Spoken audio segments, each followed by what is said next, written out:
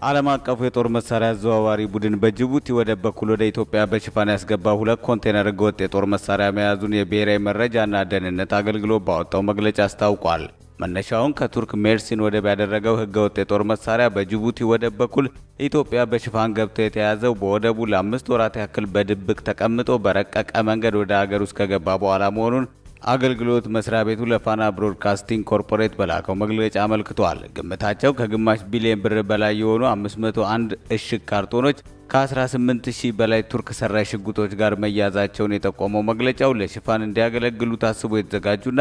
የኤሌክትሮኒክስ ዕቃዎች በውስጣቸው የያዙ 229 እሽግ ካርቶኖችም ጭምር በቁጥጥር ስር ውለዋል። ብሔራዊ መረጃና ደህንነት አገልግሎት ህገወጥ የጦር መሳሪያውን በተመለከተ የመረጃ ጥቆማ ካገኘበት ጊዜ አንስቶ ለረጅም ጊዜ አስፈላጊውን ክትትል ሲያደርግ መቆየቱን የጠቆመው መግለጫው ህገወጥ የጦር መሳሪያ በምን መልኩ እንዴትና በማን ወደ ሀገር ውስጥ ሊገቡ እንደሚችል በመለየት ልዩ የኦፕሬሽን ስራ ሲያካሂድ መቆየቱም ተጠቅሷል። ይህ ሁለት ኮንቴነር ህገወጥ የጦር መሳሪያ ወደ ሀገር ውስጥ ቢሰራጭ ኖሮ በአገርና በህዝብ ደህንነት ላይ ከፍተኛ አደጋና ስጋት ይደቅን እንደነበር የገለጸው መግለጫው የጦር መሳሪያውን በቁጥጥር ስር የመዋል ኦፕሬሽኑ በስኬት በመጠናቀቁ ምክንያት ሀገርና ህዝብን ከተደቀነበት ጥፋት የመታደግ ተልዕኮውን በአግባቡ መወጣት ተችሏል። ሀገሪቷንና ህዝቦቿን ወደ ትርምስ ለማስገባት የተወጠነውን ሴራ ለማክሸፍ ህገወጥ የጦር መሳሪያውን በቁጥጥር ስር ከመዋል ጀምሮ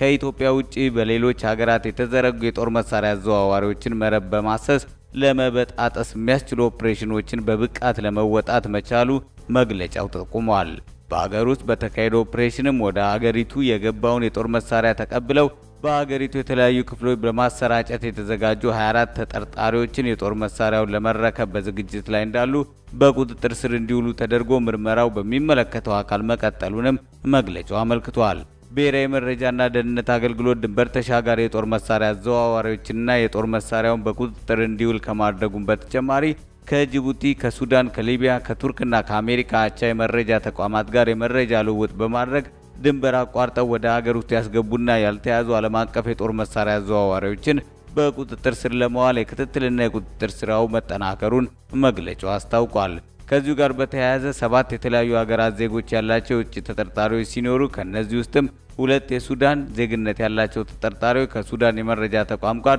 መረጃ በመለዋወጥ በቁጥጥር ስር እንዲውሉ ተደርጓል። ሌሎች በቁጥጥር ስር ያልዋሉ ተጠርጣሪዎች ከሊቢያ፣ ከጅቡቲ፣ ከሱዳን፣ ከቱርክና ከአሜሪካ አቻ የመረጃ ተቋማት ጋር መረጃ በመለዋወጥ ግለሰቦችን በቁጥጥር ስር ለመዋል የትብብር ስራ መጀመሩንም አገልግሎት መስሪያ ቤቱ አስታውቋል። በቀጣይም ህብረተሰቡ እየረቀቀና እየተባባሰ የመጣውን አገርና ህዝብን ሰላም የሚያናጋውን ህገወጥ የጦር መሳሪያ ወንጀል ለመከላከል በሚደረገው ጥረት ውስጥ እያበረከተ ያለውን አስተዋጽኦ አጠናክሮ እንዲቀጥል ብሔራዊ የመረጃና ደህንነት አገልግሎት ጥሪ አቅርቧል።